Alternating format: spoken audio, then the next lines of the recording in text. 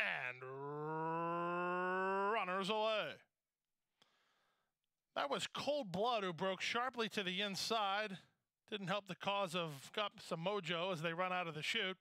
Many chances here early on. There we go. Mal Guapo now takes the lead. It's Mal Guapo leading by 2 over Phil's First Factum in second. Up on the outside, Cold Blood is now third from Only in America, who's wide while racing in fourth.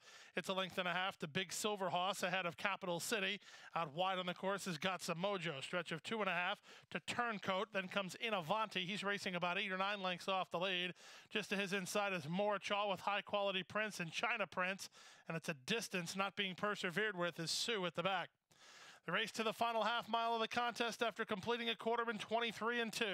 Up front and now taking over the lead is Mal Guapo and Edgard Zayas in front by a length and a half.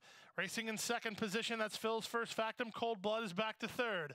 So a length and a half to Only in America. Under Tyler Gaffleone's racing in fourth, but he's not really progressing, at least not yet.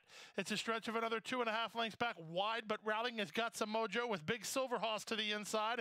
Then comes Turncoat and toward the inside China Prince.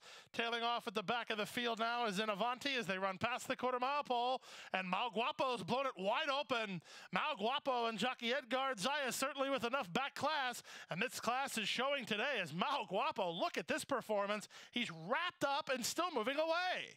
Edgard Zayas posing for the picture. A sweet picture it'll be as Mal Guapo humbles the competition. He won it by 9 and never was asked. Got some mojo was second, Only in America third. Then it's fourth was Morachaw. There's a photo for fifth involving High Quality Prince and Turncoat. The time for the race was 1:36 and 2.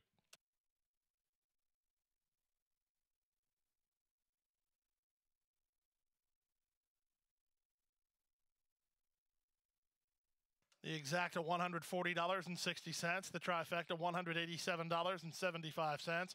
Superfecta $1,862.90. That's $186.29 for a dime. No winners in the high five. We'll have a high five carryover into the Thursday card of $2,843.57. The double 114 is worth 142 even. Late pick 3 combination. Numbers in the late pick 3, 4, 1, 14, 185, 55. The late pick 4, 2, 4, 1, 14. Good for $803.75. We did have multiple winning wagers. The numbers were 6, 10, 12, 2, 4, 1, and 14.